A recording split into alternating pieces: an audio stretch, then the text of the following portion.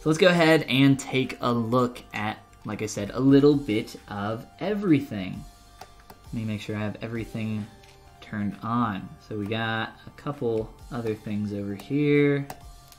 Make sure we're not missing anything. Maybe a few different eye tests. I think these were the original. And then it looks like you do have just some poly paint for the eyes. We won't talk about poly paint today. I think we'll just focus more on form. So, first, what I would say is this concept feels a little meh to me. From the 3/4, the shape of the face feels a little stiff. I think this is really nice though. I think that's very nice. If we're looking at just this one, I think we can use the 3/4 a little bit. But let's just talk about some differences here. I think your eyes might be a little too small based on what I'm seeing here compared to this image. I would say that the shape of your eyes is also not correct. Let's go into Transpose Master very quickly, and I will break some stuff in your face, as we love to do. So, one thing that's also feeling very off with your eyes is they're feeling a little bug-eye-ish to me. Bug-eye-y? Bug-eye-y, sure. So let's try to correct some things here in your eyes. The first thing being pulling down on these corners a bit more. Kind of see this shape here. And this geometry might not want to be my friend, but that's okay. We'll try to make this work. And I would try to define these corners of the eyes to be a little bit sharper. Your transitions are a little too round right now. Let me just look at your face. So I would come in here just because looking at this, I can't really tell where the outer eye corner is. I can tell where this one is because I started to kind of pull it down a little bit. But I would try to focus on tightening these up, getting these tighter corners like what we see there. You could use some combination of masking with like a mask lasso maybe and try to pinch those up a little bit. You could actually use the pinch brush. There's a lot of different ways to go about doing that. So that would be something that I would also take a look at. This general eye shape here, again, I think they're a little larger than what I'm seeing here, but I think just the face shape is suffering, so let's kind of take a step back and look at some of the underlying form here for your face and see if we can correct some of that, and that might get the eyes to start feeling better. So the way all the shapes in your face work, with your eyes, your nose, your mouth, your ears, the way all this stuff starts to work together, it affects the rest of your face and gets all this stuff kind of working and flowing together, especially around here in the cheek. Very quickly, I'm going to go back to your T-pose mesh and just make some really big general changes very quickly of things that are just sticking out to me in your face, because it'll be much easier to do it here than it will be all separate. Very quickly. Come on, go away. So, shape of the face. Let's pull back on your eye cavity a little bit. We're gonna need a lot more volume here in your cheeks. Getting kind of an awkward hit under the cheek. We'll probably have to fix that. Let's see, what else? Mouth feels more than a little awkward. I think it's more so the volume around here. Jawline needs to be defined quite a bit more. Corners of the lips need to come back quite a bit. I'm just gonna break some stuff here. Alright, let's go back here to T-pose. In terms of just like location matching, I think you're, fairly close. I think you've overlaid some of this. I'm not really sure. Distance of the forehead isn't right. Your forehead's too short, or your hair is too far forward. It's probably a combination of those two things. I would take another look at that. I'm gonna try getting some of this volume back in your cheek area, fixing your jaw. Location of your ear is just wrong. Your ear sits behind your jaw. This is a common thing that I've actually been seeing quite a lot. I'm not sure why that is, but Your ear sits behind your jaw, so your jawline, you know, that bone rides up. You can feel it with your finger. Your ear sits behind that. And look at a skull. I would recommend looking at a skull. You can see a hole, your auditory meatus or ear canal. That is right where your ear hole goes. So try to get that in the right place. Let's try to fix some of the volume here. Really try to round this out. Right around here, this is just like way too much volume. It feels very awkward. I would be rotating around your model, looking at these really extreme views as much as you can. And one thing that I find helpful when I'm in those earlier stages, since we were kind of already talking about, you know, tightening up the corners of the eyes, there's one there. But as we start to pull this line down, I tend to, here I'm gonna squish this in quite a bit. I tend to really focus on getting a good plane of the face from the eye corner down to the top lip, okay? So I would definitely take a step back to look at that. Your lips feel very awkward right now. We'll get to those in a moment. Just kind of continue with this plane fix here. Nose feels a little unappealing. Let's just try to very quickly do, let's see, what do we got here? The planes of this just aren't very distinct. So remember when you're in those early stages, try to define your planes a bit better. And then from there, because it is a female face, we obviously want these transitions to be a lot softer, a lot more gentle. So I would recommend that if you do end up defining some planes a bit harder, then you go back through with a smooth pass. And this is already starting to feel quite a bit better. We'll define that up between your septum, I believe that's what that's called, the middle bridge of your nose, right? And your lip. Never get that rounded edge there. By default, ZBrush likes to get these really kind of curvy, smooth transitions. Try to stay away from those in a lot of places because, especially like right here, that's just not how the nose works. Make sure you're looking at some other references as well, especially if you're not super experienced in sculpting faces.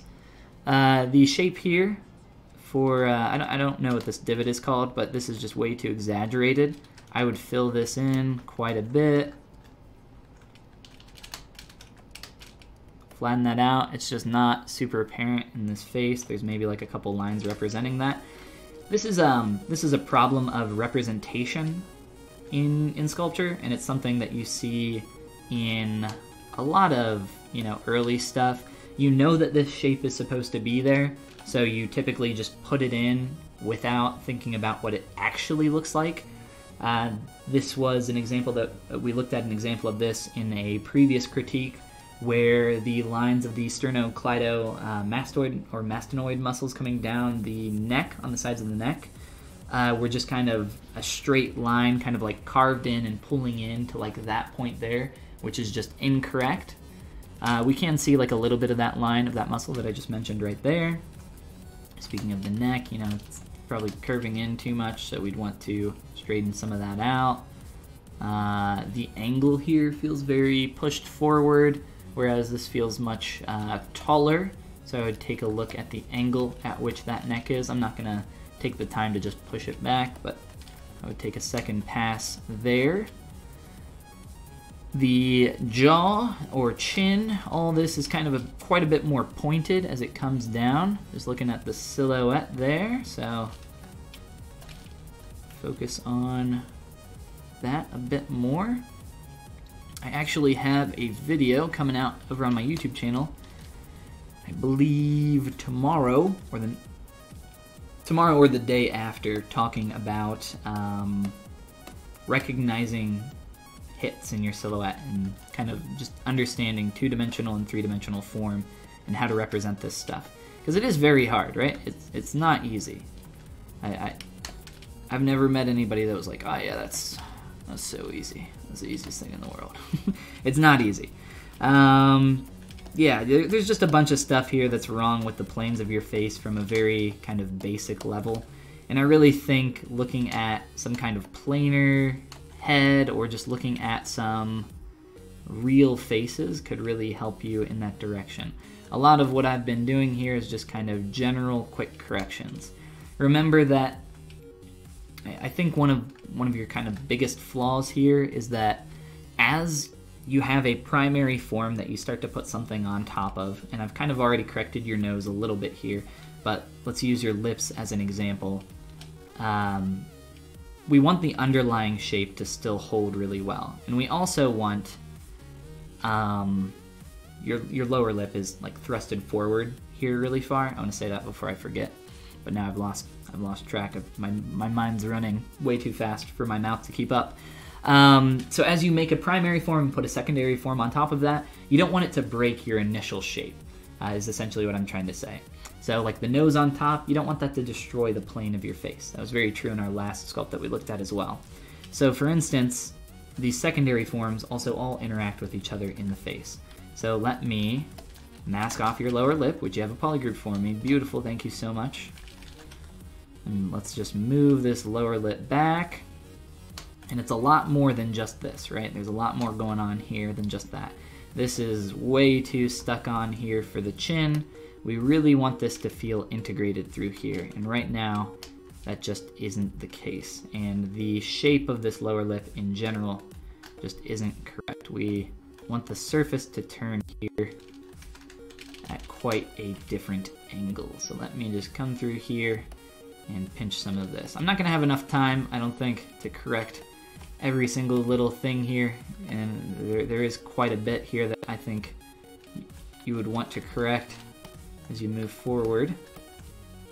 I do think you're going in a good direction here. You got all the basic parts and pieces in, and that's when it's time to start really focusing in and getting as close to that concept as possible. And again, I think you should grab some reference of some real human faces, or possibly some like planer heads, something like that, so that you can just get the most basic shapes here correct, because that really is the most important part of this entire process. I'm just trying to correct the shape of the lips here as quick as I can. I'm going to take more time than I think I want to spend on it though. So just make sure that you're getting the two volumes of the lips correct. The volume of the upper lip is just way too exaggerated for really any lip. It's especially not true for what we're seeing in our concept. So let's just kind of simplify this.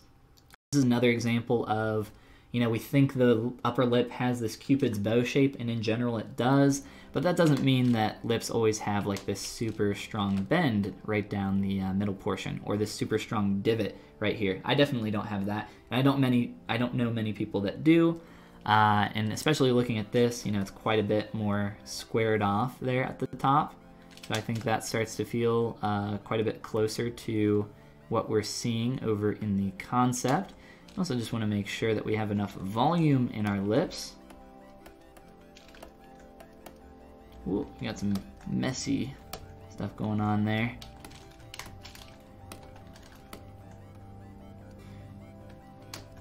So I would just play around with a lot of different stuff here. I would also kind of move, just kind of general shape of the head stuff here. Your head is just very undefined, very kind of round. I would really, again, encourage that planer head just to like go back and really figure out the major shapes here that you want to attain. Something that might be helpful for you, I have a base mesh available on my Gumroad of a face here. Thank you, CG Buck, for the follow there. Appreciate that. I'll look at chat in just a moment here, guys. Let me just say these last few things. I have a base mesh head, female head, that you can check out that's available on my Gumroad. It's not really a planar head per se. I think you can find some references for that. But if you want to check this out, it's on gumroad.com/polygon, just to show you where it is very quickly. somewhere. The stylized character base mesh.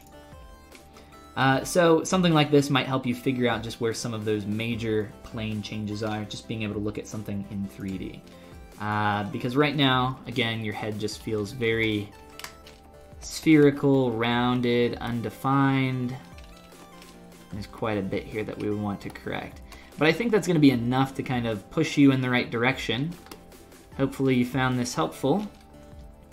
In terms of the face, you also mentioned the hair, which I will very quickly talk about. Your hair, like the distance between your forehead and hair, is not accurate. Oh man, there's things I keep seeing in the face. I'm like, oh, I want to sculpt more, fix more stuff. Let me talk about the hair, and then maybe we can look back at the face. So this distance, not correct. I think your forehead starts to wrap around too quickly. So I think fixing the shape of your head will help to get that distance feel a little bit better. I kind of quickly pulled that out, so that wasn't a very good job of me. You got like a nice bulge going on there, so probably want to fix that. But yeah, what can I say about the hair? I think in terms of accuracy, you're not really fitting... No, please don't crash. I think in terms of accuracy, you're not really hitting the shapes that we're seeing in either of these concepts. In terms of just like the general shape. So I would take a step back and maybe try to hit some of that. Thank you, Spiked Graph, for the follow. And also for the back of the hair, just really pay attention to your silhouette. I think you're close with this piece, but I think you could be closer. And then in terms of like texture and shape, I think a lot of the stuff here that you've done is very nice. I think the only comment that I really have is about edge quality here, which I've already mentioned previously, but for some of these like larger shapes, you might want to think about how they transition and blend a little bit better. For a stroke, for something like this, we typically don't want to have it be the exact same all the way through the entire length of the form, whatever that may be. So I would recommend maybe like fading out some of this towards one direction. An example of this, you have a little bit of it going on in some of your hair down here, just to exaggerate this very quickly. So you have this shape. Let's do... I actually can't see that. Couldn't tell if that was a negative or a positive. So you got this shape running down, like, let's say for a strand of hair, and it carves and wraps around here like this. You can do this pretty quickly with a pinch brush like what I just did. But as this wraps down to the bottom of this, and I've kind of already done this with my stroke already a little bit, just out of habit, but you kind of want to fade some of this stuff out and like blend it into the original form. So this is what, excuse me, this is what I'm talking about when I'm talking about edge quality. So as that starts to wrap around, just think about how that can, you know, fit into the rest of the shape so the stroke doesn't feel like it's exactly the same all the way through there. But I think that'll be it in terms of the hair that I will mention. I'll very quickly take a moment to look at chat, and then we can maybe talk about the face a little bit more if anybody has any questions. Dude, please fix the tip of the nose. It has to go way up. Yeah, her nose is quite a bit flatter. I don't think way up is what I would say, but a bit up. And then the bottom of the nose, probably want to make that a bit flatter in general. Typically try to make my female noses a bit smaller, so I think that's something that I enjoy doing, especially on this style of character. One area I'll also mention about the nose, for the bridge of the nose, especially on female characters, I want to show you, and this is going to play into the brow and the rest of this shape. This part of your face up here just has this huge cliff-like angle to it that I think you should really reassess and try to flatten and straighten back out, Right now it feels very, very kind of stretched and awkward. Your whole character feels like it had a stretch to it like that. So like just by, I can't get the neck and the head all at once, but I would probably like run a mask through here and try to pull that part of your head back a little bit. But for the kind of like transitioning of the ridge of the nose up into the brow, kind of just like looking at how a lot of that form just doesn't exist there. Kind of blending between the side of the face, and this is obviously after we have fixed the major plane of our face. So you don't want to really do this until you really go back through and fix this up. I like to pull hard lines between my bridge of my nose up and around my brow, and then I like to soften the form as it transitions up through there. Especially on female faces, like I said, a lot smoother shapes. I tend to pinch a lot of this stuff and sharpen it up. But hopefully a few of those things have been helpful for you. You can make a few more corrections to the shape of our nose. But other than that, I think that will be a good place for us to stop on this one. I think there's a lot more work that you can do here to the face than what I've done in just a short amount of time, but I think that'll be kind of enough to get you started, heading in the right direction. I wish you luck, and I cannot wait to see the next version of what you got. Very helpful, of course, thank you. Definitely enough to go forward. Awesome. Well, good luck to you. Again, I look forward to seeing the next step in the process.